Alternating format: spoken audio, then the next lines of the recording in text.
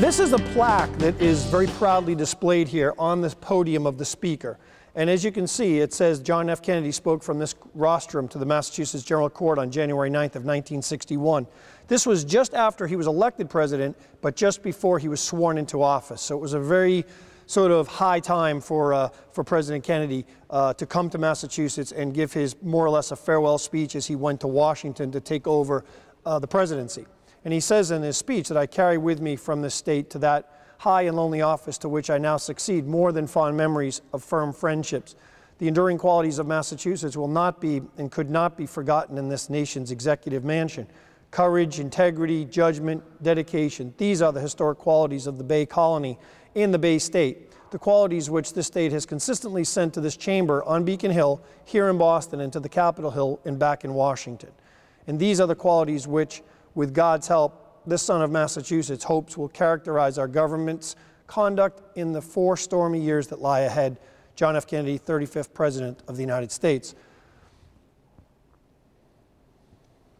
Now, one of the more fascinating days we had up here on Beacon Hill was we actually were debating a bill that had to do with whether or not a governor could appoint a successor U.S. senator. Under the existing law, the governor would be able to appoint if a U.S. senator vacancy opened up because of a death, or in this case, John Kerry was running for president, we would be able to have the governor appoint someone interim until we had an election. And because this legislature, in my mind, was overwhelmingly Democratic, they didn't want the then Governor Romney to appoint a Republican to the seat. So they stripped away, or filed a bill to strip away that power. And I found it interesting that I was actually speaking myself, if I have a claim to fame in this building, of perhaps a trivia question someday, was who was the representative who was interrupted when Ted Kennedy spoke for the first and only time in this chamber? And it was when I was giving my speech against this bill, because I thought it was purely partisan, political, and partisan in the sense that this bill was wrong. You don't change the Constitution, you don't change the ability to vote for a governor's authority simply because you can. It should be good government, and I didn't think this made sense to leave the people of Massachusetts without representation. But interestingly, I'm giving my speech, and I'm interrupted by the Speaker, which is highly, highly unusual. I hate to interrupt you, Representative, but we have Ted Kennedy who would like to address the chamber.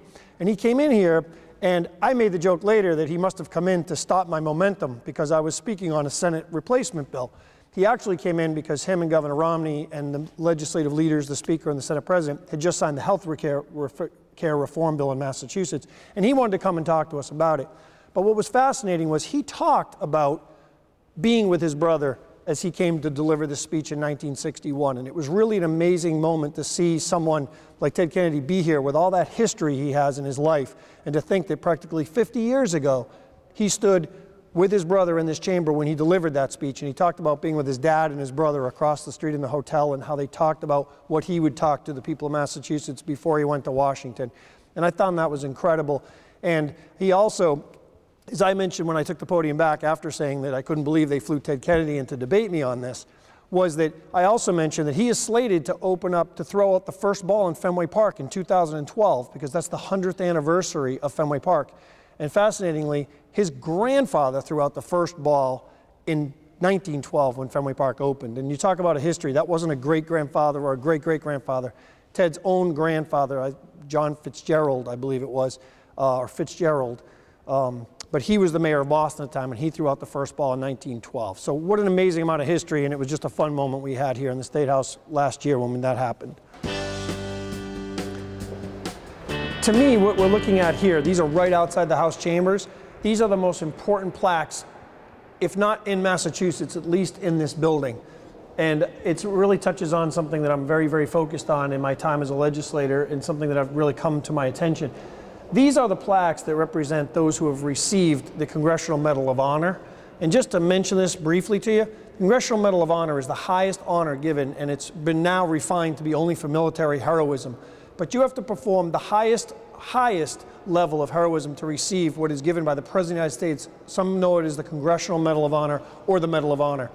There have been about 3,000 recipients in the history of this country. Almost all of them have been killed in action.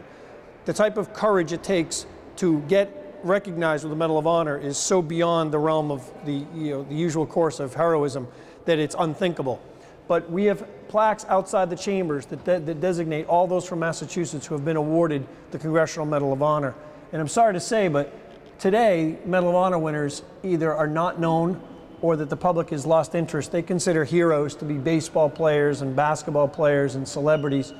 But the real heroes, these are war heroes that have been unthinkable acts of heroism.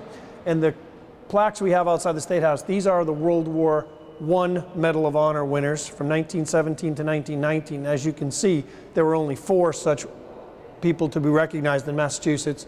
And over here, we have the plaques from World War II and Korea. And it's important to note for me personally that my aide Jason and I, Thomas Hudner is here right now listed on this plaque. He is the only surviving Medal of Honor winner in Massachusetts today. And he lives in Concord, and he was kind enough to spend a couple of hours with me a few months ago talking about just life and his experiences. And one of the things he mentioned was he received the Medal of Honor from Harry Truman.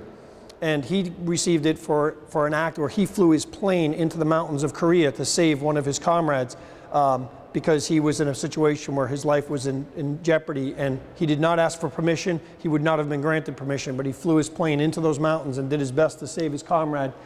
For that, Harry Truman gave him the medal. And interestingly, he told us that Harry Truman gave him the medal the day after Douglas MacArthur was relieved of office. So you can imagine that the president was not very popular that day, and he said he had to go to the Rose Garden and receive his Medal of Honor that day. And he said it was quite an extraordinary day. But what an American history Captain Tom Hudner is from Concord. And if you go over here, again, from the Vietnam conflict, we have the Medal of Honor winners. And the only today who's alive today, again, most of these were killed in action, jumping on a hand grenade, saving your troops. But Thomas Kelly, Lieutenant Commander, U.S. Naval, received his Medal of Honor in Korea and in the Vietnam conflict when he drove his boat in between a disabled American boat that was taking fire from the Viet Cong off the shore, and he drove his boat right into the middle, saved that boat, and in the meantime was almost mortally wounded, received a terrible wound to his head and to his eye, and for that he was given the Medal of Honor by President Nixon. Again, those are the only 2 living Medal of Honor winners alive in Massachusetts, and I will tell you, if you get a chance to meet them, you've met a real American hero. And I will never forget the time I've had with those 2 men. And I just did not want to not point those out as we pass through into the members' lounge.